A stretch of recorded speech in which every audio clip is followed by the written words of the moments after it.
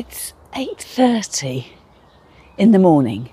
It's July, so naturally we've had more rain in the last few days than we had in the whole of April, May and June.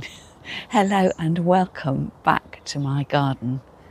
The question of today is deadheading. I've got two climbing, rambling roses behind me, and they're starting to go over. And I'm not quite sure whether I should be cutting each individual head off or whether I can just cut it all off. What do you think? Let me know in the comments. Now, if you're a gardening novice like me, I would love it if you would cheer me on from the sidelines and let me know the benefit of your advice in the comments. Why don't you consider subscribing to my channel? And that means you can keep up with my progress in the garden. And every time you take a look at the YouTube app on your phone, your laptop or your computer, one of my videos will be waiting for you. This is what my rose looks like at the moment, and I am really pleased with it because originally when I took over the garden, the bay here had just swamped this total area and you couldn't even see there was a rose growing. And there's two varieties. One is the multi-headed red rose, and the one that's already gone over with nothing left to see at all was a lovely little peachy rose. But both varieties were multi-headed. It'd be quite nice to get a rose with a large bloom in it. So I know what to do with the blooms that have gone totally over. It's just a matter of cutting them off. But what about the ones that have got a bit more colour on them, like these over here? Do I have to go through stem by stem, cutting all the dead blooms out? Or should I just accept that I won't end up with any colour for a while and chop everything in one go? Decisions, decisions. It would be nice to keep some colour. So let's see how practical it is. Just cutting off the dead heads as I go. I've got my secateurs here. I almost feel this would be a job easier done with a pair of nail scissors. Do you think it's just going to be too laborious? Do you think they've just gone too far over? Especially with that rain that we've been having recently. It really has drenched everything and battered all the flowers in the garden. But I don't really want to let them all go. Perhaps I could just take part clusters off. I don't know. I've ended up getting rid of all of that.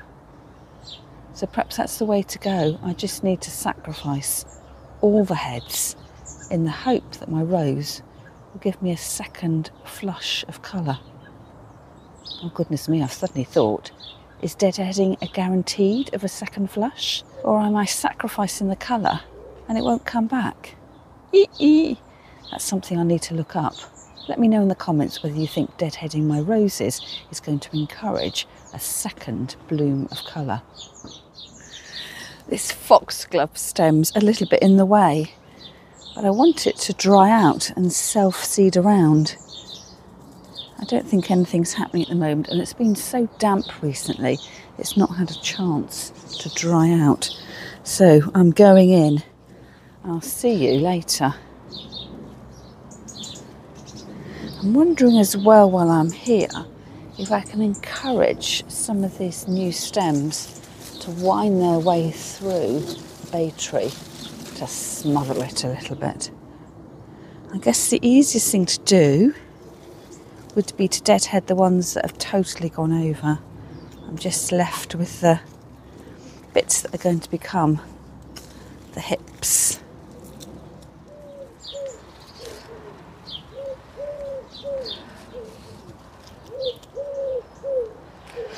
Oh, I've had a casualty. While stepping back, I've just trodden on one of my cosmos. Wasn't looking where I was going. Anyway, into the compost heap with these. Oops, I've just missed. And let's move on.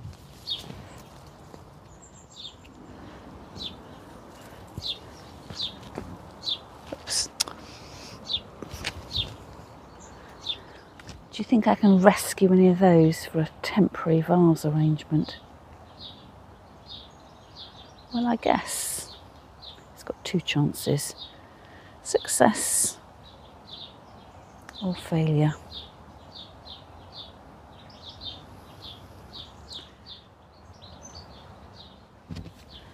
A nice little potpourri of roses. So that needs to go to the compost heap. And these little plants here, that's fox and cubs. I'm not sure what the yellow one is. But let's see what else is happening in the garden. I've got one cosmos there at a jaunty angle. I turned around off my stepping stone and trod on it. My borage has fallen over. It's sending up lots of side shoots. This one here looks a good length for a vase arrangement. In fact, how long do you think my flowers will last in a vase? Well, if you watch on to the end of the video, I'll show you last week's flowers and how I'm going to revamp those to create another arrangement, like an everlasting arrangement, just picking out what's gone over and adding in fresh as I go.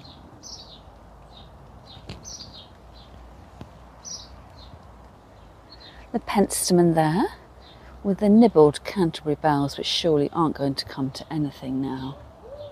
Delphinium number 2.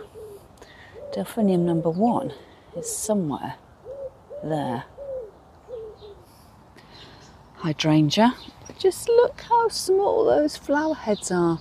Is it ever going to come into bloom?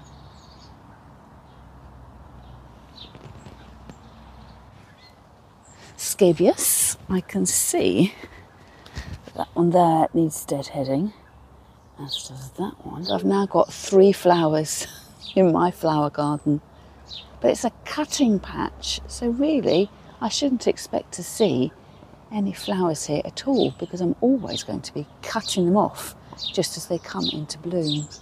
The leggy lavender is spilling out over the path, so my husband has propped it back. Can you see the little metal piece here, the metal stake?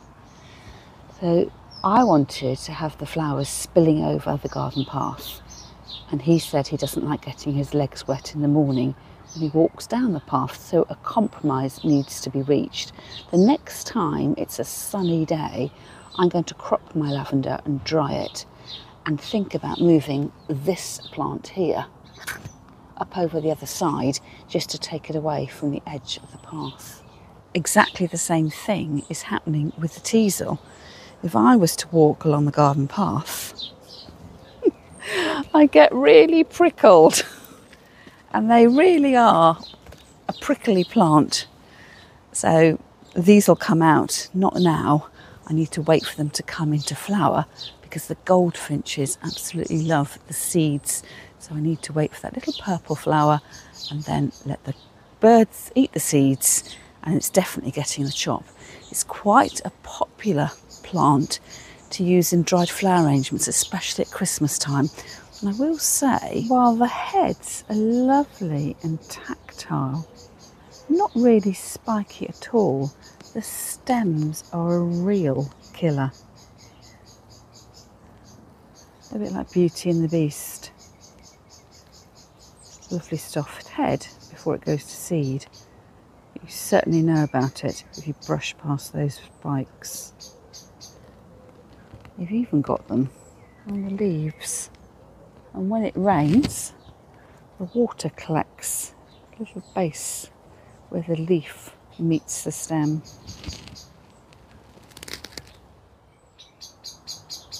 My acanthus has got an awful lot of leaf and just 2 flower spikes. Again, I need to make a decision. Is this coming indoors as a cut flower or not? What would you do? Bearing in mind, I'm trying to grow flowers to enjoy indoors. I'm noticing things here too, in the bed just outside the back door. The sedum looks lovely and healthy. It's a sort of coppery variety.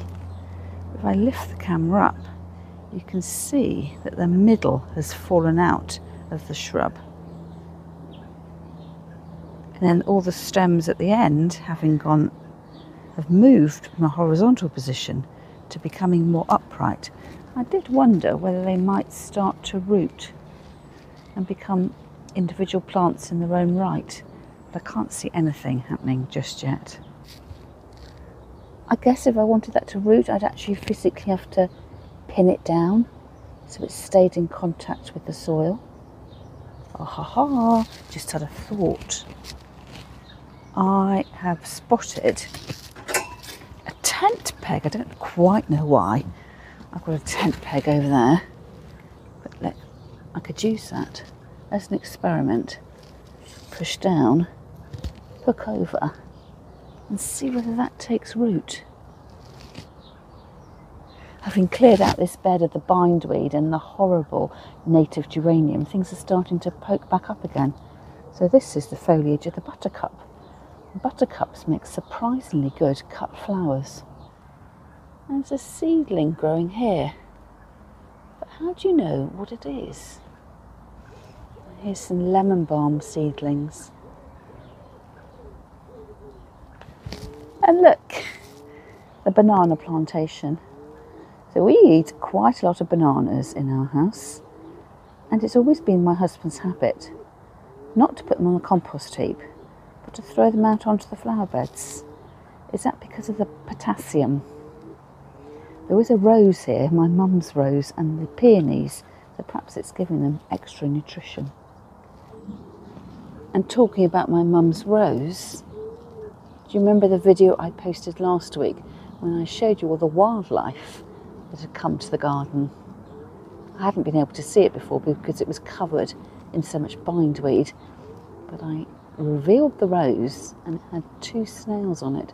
Oh, look, it's come back to life. Now here's a job I've been meaning to do for ages. Put away my bulbs so I could plant them in pots next year. And of course, with the rain we've had recently, they are well and truly waterlogged. I think these were tate. So have they now rotted off? So what I'm going to do is drain the water off, and then if I put them perhaps underneath the patio table so they're sheltered from the rain, they might have a chance of drying out.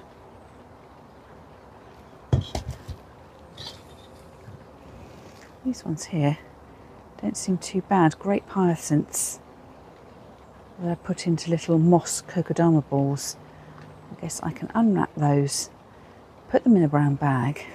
Remember to put the name grape hyacinth on the front, and then I can be all set to plant these for some early winter colour next year. Kicking myself really because it's been so dry and hot in recent weeks. If only I got on with the job at the time. To be honest, I think any other normal person would just have thrown these roses straight into the compost heap. But I love using every last life of my flowers to enjoy indoors. So I'm taking this little container. It's a glass dish with 3 legs and a flower frog that fits over the top, which of course came from the charity shop. And I'm putting all those dead-headed stems through the holes to create a mass, a haze of red. So I'm switching out this bunch of flowers here. I made that actually at Zoom Flower Club this month. So if you're interested in joining my online flower arranging club, all you need to do is to click the button marked membership on my YouTube channel or follow the link in the description of this video. It'll take you through the joining details and you get early access to my monthly video, my Monday videos, which you can watch advert free, and you can have free access to my monthly online flower arranging club. Now, what about last week's flowers? Do you remember last week I showed you how I used this mini Hanataba to create a little spiral bouquet to sit inside my little spotted jug? Well, the flowers have lasted a week and they look just fine. There was just one scabious that had gone over. So I'm going to reinvent my flowers by using this little mantle vase. You can see me there thinking what I'm going to do. Little scrunched up bit of chicken wire inside, and I want to create a sort of constant spry, very modern Instagram look to my mantle vase. So instead of my flowers radiating out and draping over the edge of the container, everything's standing up in hopefully graceful arches out to the sides. And here is the finished look. Of course, you've been looking at the back side where I was working. So a lovely little arrangement, the same quantity as flowers in my previous week's arrangement, but this time arranged in a slightly different way. Thank you for joining me in the garden this week, and don't forget, if you'd like to join my free Facebook group to share your gardening exploits and flower arranging skills, click the link in the description underneath this video or search Flower Start World on Facebook. And don't forget, if you'd like to join my online monthly flower arranging club, you need to do that by becoming a member of my YouTube group. That means paying a monthly fee. That's all for me for now, and I'll see you again soon.